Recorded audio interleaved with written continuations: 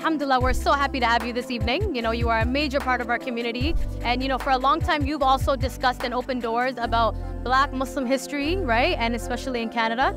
And tonight is one of those nights.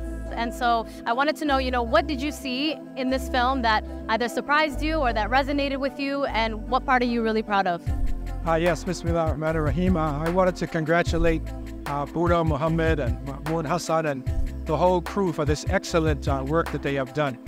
And I want to ask Allah to bless them and to make them to grow in strength.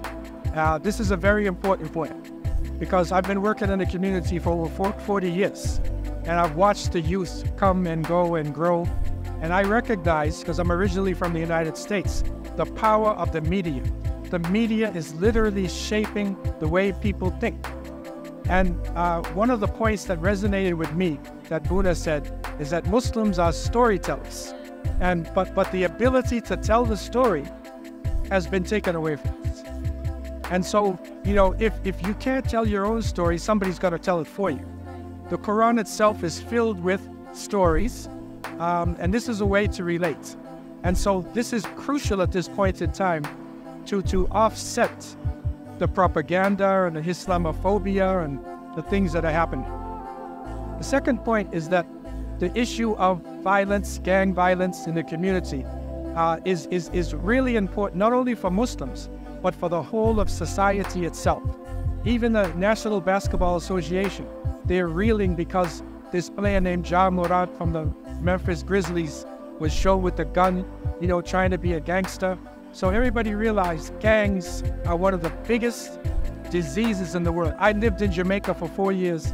I lived in South Africa for 10 years. And so I was amongst some of the worst gangs, maybe in the world. And I realized the danger that they pose to the community. And so it's important for our youth to see that, yes, you might fall, but Allah is most merciful, you know, and there is a way out. And so this is a major breakthrough.